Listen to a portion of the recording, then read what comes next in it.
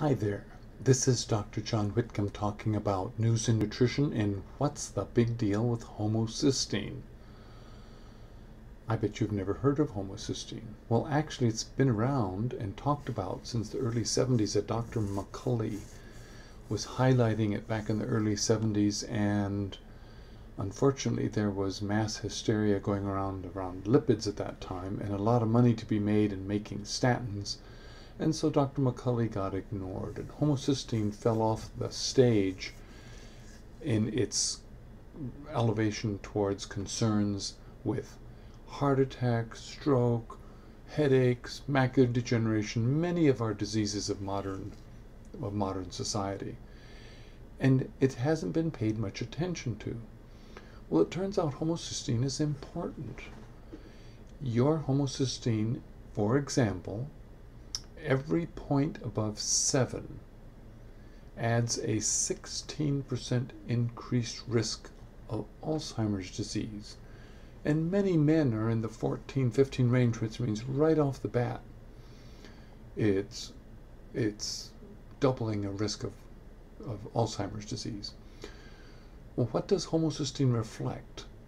It's actually an amino acid that's in your body, but it's really a shuttle bus that oddly backs up when you don't have several functions properly working. One of those is you tag and identify DNA along its length by methylating and putting a methyl group, which allows the reading enzymes to say start here, stop there.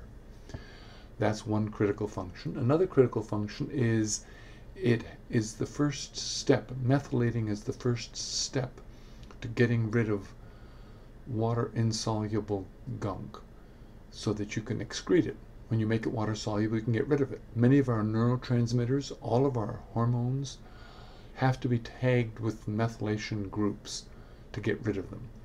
Now, there's a whole lot of anxiety going around about methylation defects, because the Human Genome Project has identified that probably half of us, roughly, have enzymes that are somewhat sloppy in their remaking methylfolate, because we sort of have a biological circle. Folic acid gets made into methylfolate. We give the methylfolate, passes that methyl group off to homocysteine and goes back to folic acid. Well, our enzyme that remakes the methylfolate in about half of us is lazy and sloppy or whatever. But that makes a fair number of us somewhat slow at getting rid of gunk, or somewhat slow at methylating, and that has effects on our mood, has effects that are measurable on many life processes. The power of methylfolate and B12 are hard to measure completely, but here's just one example. If you give methylfolate to a woman wishing to become pregnant for 1 year prior to pregnancy, she'll have as much as an 80% reduction in premature pregnancy. Makes you want to have everybody be on methylfolate if they're trying to get pregnant. In the meantime, those of us with coronary artery disease or heart disease concerns should also be measuring our homocysteine, because it rises when we don't have enough methylfolate or B12. That's the irony. It's so easy to lower homocysteine. It's criminal to have anybody with a bad high level of it. B12 and folate, maybe a little B6 thrown in, maybe some trimethylglycine for extra measure, and almost everybody can lower their homocysteine down to 7. It's easy to do. You simply have to do it for the rest of your life. But you should start by getting your homocysteine measured. What do you want? A level of 7. And to reiterate, for every point over 7, 16% extra risk of Alzheimer's.